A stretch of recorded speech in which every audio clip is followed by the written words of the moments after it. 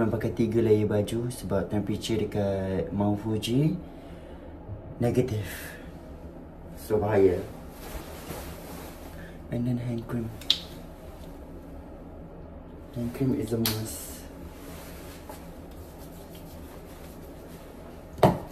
So letak tangan kau kering. Apply sunscreen. Pakai super grip unseen sunscreen. Sebab sejuk kau kena apply. Lepas tu kan dia a bit windy, so kulit kau cepat kering. Dia sejuk. Okay, dia sejuk. Lepas tu windy tu yang tiup kulit kau sampai kering. Kau kalau contoh kan kau duduk depan kipas lama-lama kan kulit kau kering kan. Kau bayangkan tu. Angin dia bukan pelan-pelan tau. Kuat tau angin dia. Angin sejuk. So bahaya untuk kulit. Dan cahaya dia pun bahaya actually. Sebab dia tak ada awan. So dia direct cahaya matahari ke kulit kau, memang burn. Kabitos. Ni orang pakai lip treatment dia orang. So good. Best gila. Untuk bibi kering. And perfume ni orang pakai Givenchy. Bismillahirrahmanirrahim. Naikkan siri aku ya Allah. Amin. We good to go. Let's go. Oh yeah. Perfume. One thing about Japan, kau tak boleh pakai perfume pergi kedai makan. Kalau tak, kau kena halau. Sebab semalam baru kita orang kena halau sebab kita orang pakai perfume. Dia kata pekerja dia sakit sebab bau perfume kuat sangat. Lepas tu kita orang macam okay. Lepas tu balik tu kita orang buatlah research. Buat research, oh memang tak boleh pakai perfume pergi kedai makan. Dia macam inappropriate. Ya, dia macam culture punya, dia orang punya budaya tak boleh kan. So macam something new. Learn something new, right? Yeah. And now kita pakai bini kita.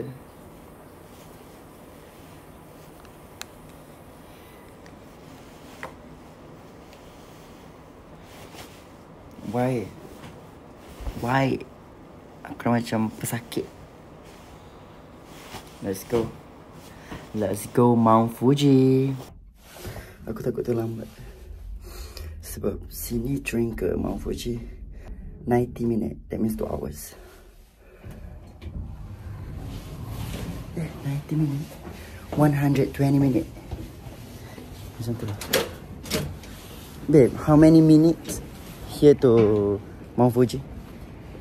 We arrive at 10:30. Ini baru pukul 7 suku. Dah macam pukul 10 pagi. Jom. Let's go. Pun nak pergi kerja dah. It's literally 7:25 PM. にご注意ください。出口は右側です。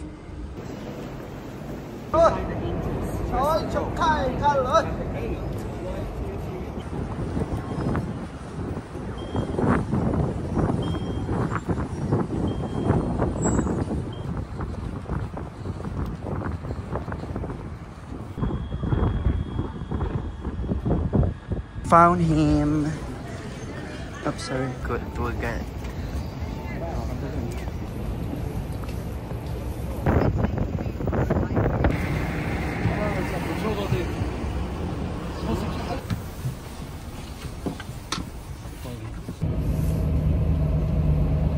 Kita on the way ke Mount Fuji, naik bas 2 jam. Please keep this in all the way.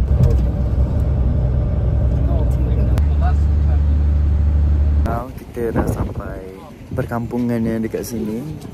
Aku tak tahu kita nak pergi mana, tapi supposedly kita pergi shrine. Oh ya, matahari. Tapi kat sini snow eh. Time aku dapat tengok snow, I'm so happy. I love K-pop. Oh, sorry. I'm sad. Snow. Snow. Snow. Walaupun secebis-cebis je. Matahari tegak.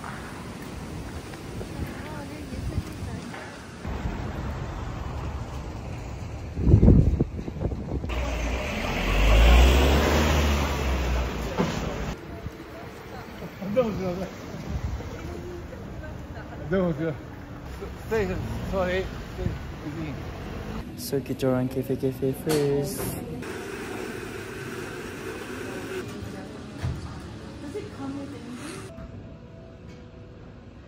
Ni order Americano and scone.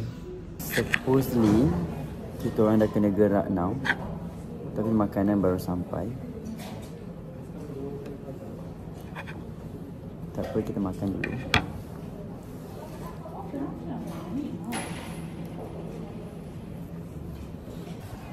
Bila dengan agensi ni, bila kita ikut tour guide ni, kita a bit rushing sikit lah. Kena ikut masa dia orang kan. But it's better than kau pergi seorang, sebab kau tak tahu tempat apa yang bagus untuk kau. Kenapa di tengah-tengah jalan ni? Sebab kau tak tahu tempat mana yang best kan. Jadi better kalau pergi dengan tour guide jugalah. Tapi itulah, kena ikut masa dia. So right now, the tour guide left us behind. So right now, the tour guide left us behind. Kita orang kena jalan kaki. Kita orang kena jalan kaki untuk ke next station.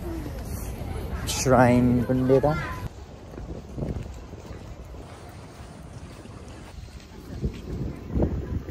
Wow.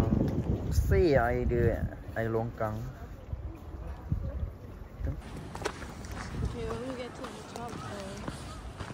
To the top. I think we can just snap and then go back.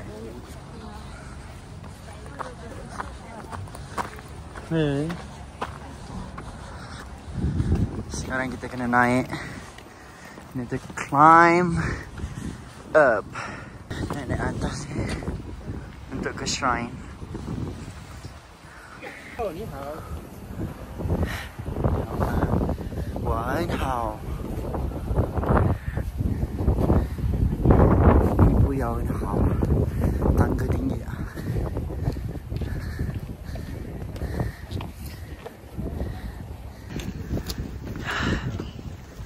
Climb up, climb up. Wow. Wow. So penat. But the view. Wow. Just wow. Tangga dia macam ni tegak.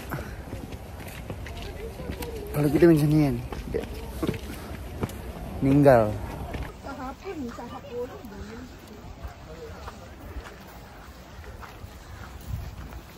Ni shrine dia. Ada lagi upstairs. Okay, upstairs tu yang cantik punya. Ini shrine yang biasa-biasa je.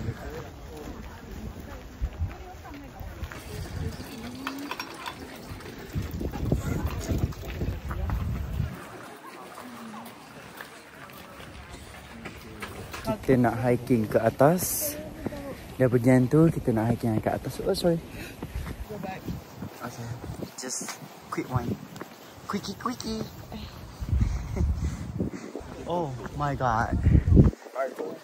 Another stairs.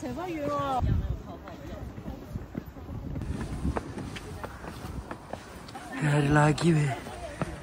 Mati weh. Nasib baik udara kat sini best.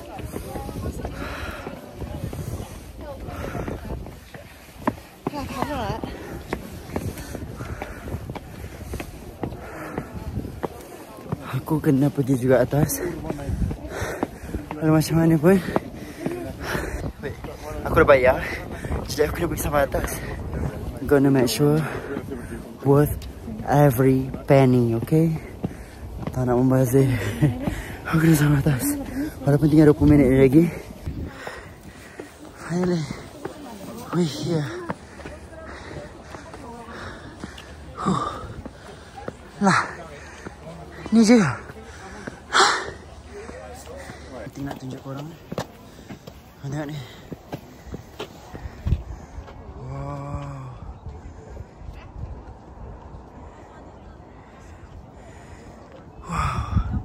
Usually ada sakura dekat sini, dekat pokok-pokok ni. Tapi musim sakura tak sampai lagi. So ni je lah. Kalau sakura ada, lagi cantik memang Fuji.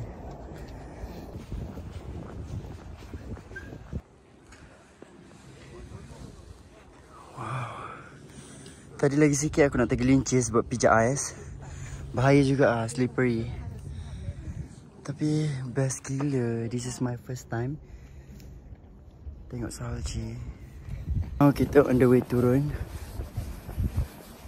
Sebab lagi 10 minit lepas kita dah nak gerak ke tempat lain. Aku nak pergi Jepun setiap tahun supaya aku boleh hirup udara ni. Rasa macam ni bahaya. Kau pijak kau boleh tergelincir. Oh my god. Always reapply your sunscreen. Wait, macam sanitizer. It's giving sanitizer for your skin and for your beauty. Woo! Excuse me. Sumimasen.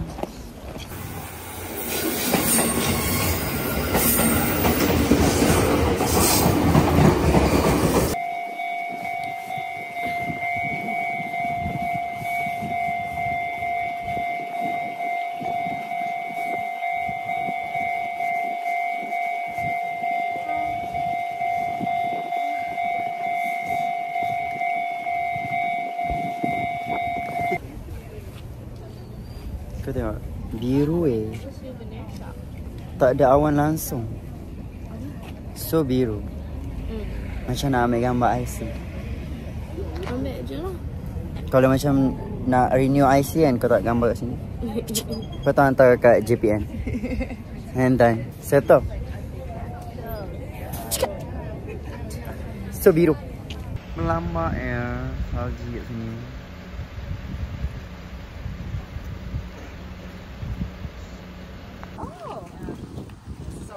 Day here in Japan.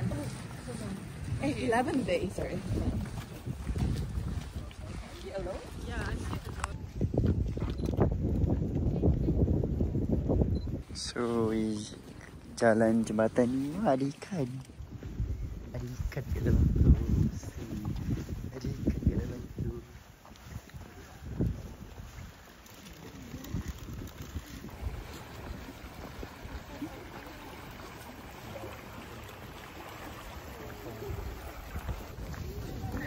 Wow, so cute. 220. Come back to the Okay. parking area. 220. 220. What? It's a tourist guide. Wow, that's cute. Mount Fuji is at the back. FUJI is like the theme park. A very famous theme park with a very scary roller coaster ride. Oh. Babe, I'm siap pegang lah ni semua ni. Ya, babe, ada ikan lagi kat dalam tu. Ada ikan lompat. Serious ah? Is it salmon?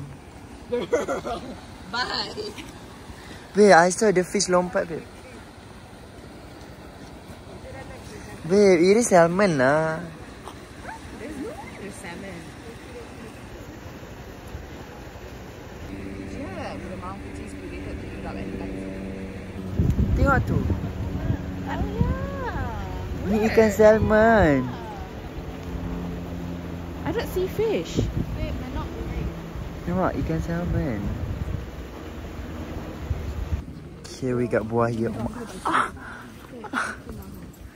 Oh my god, so expensive though, buah here. 2,000. Ramai ya tourists. No wonder tiket mahal. See babe, see.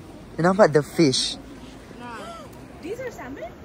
Ya, bersepah. They're lawan arus kan? Ya, nampak ni babe. You boleh nampak clear, crystal clear. my god. Cantik tu.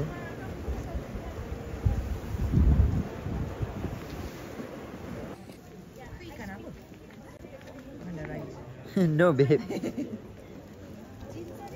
Tempat buat mi soba.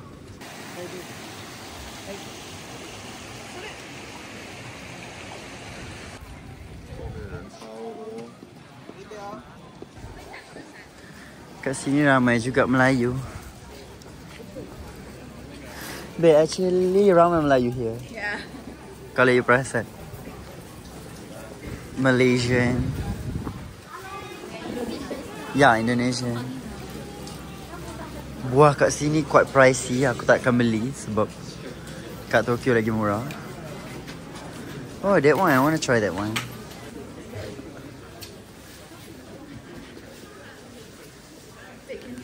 Ni lah pisang kaki yang I makan hari tu. I love it. I love it. Kismis je kan? Baik beli dekat Umrah tak?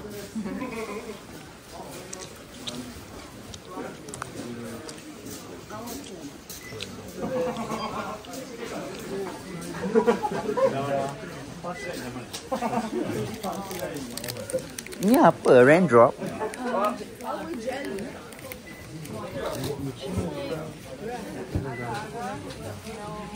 She pandai bahasa Jepun. Apa tadi weh? Fujiyama-san desu ka? Maksud dia? Are you mantan Fuji? So, Imran beli souvenir sikit-sikit. Beli souvenir, kita jalan-jalan sini jap. Wow.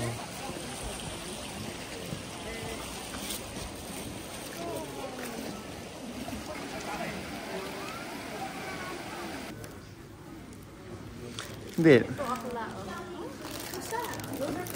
Yeah.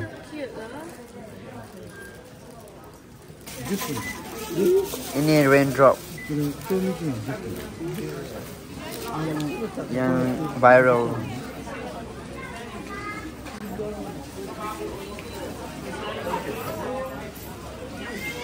So, ni yang kita beli tadi. Panas. Bismillahirrahmanirrahim.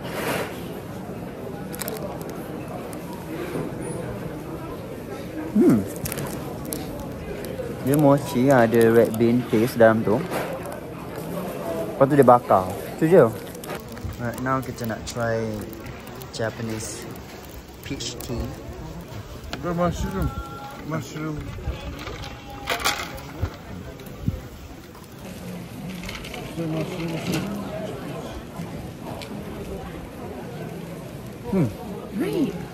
Tak manis sangat, tak sweet sangat. It just nice. It's nice.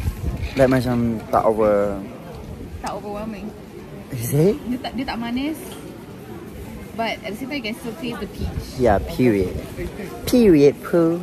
Dulu aku teringin nak sentuh snow. Aku teringin nak main snow. And now kita nak main snow. Boleh buat ABC tak?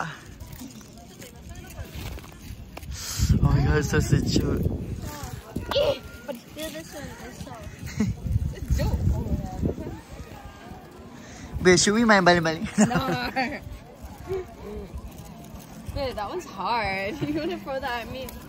I'll fucking die. Babe, I want the I want. Oh my god, that's cute.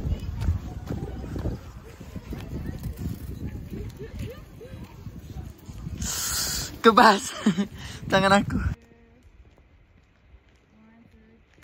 Aku sangatlah bersyukur sebab aku dapat experience panas, sejuk, tak berapa panas, tak berapa sejuk, sakura, snow, everything at once. I love it. I'm so grateful. I'm so happy. Thank you. Alhamdulillah. So guys, this is a viral place. Ramai orang tangkap gambar dekat sini. It's a viral spot. Tapi kalau kau pakai professional camera, lagi cantik. Mount Fuji tu akan nampak dekat betul-betul belakang Lawson tu. Tapi kalau aku pakai phone, Dia akan nampak Mount Fuji tu jauh and Lawson tu. So actually memang Mount Fuji tu jauh and then Lawson ni macam ke depan, faham tak? Kau faham fizik tak? Aku tak tahu nak explain sebab aku tak ambil fizik. So dia jauh. So kalau kau pakai professional camera dia boleh macam ada nampak yang Mount Fuji tu besar dekat. And also kita jumpa my Singaporean friend. Hi. Ya, sini lagi cantik.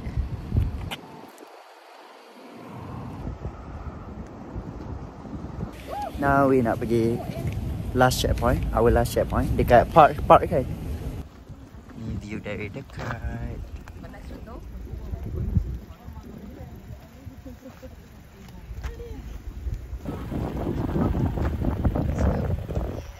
Which one?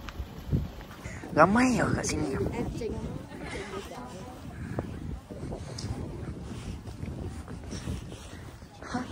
Like this little life.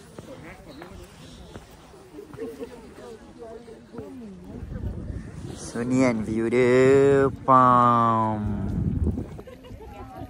Ni kita kat Tasik. You know what Tasik is? What's Tasik? Lake. Yeah, lake.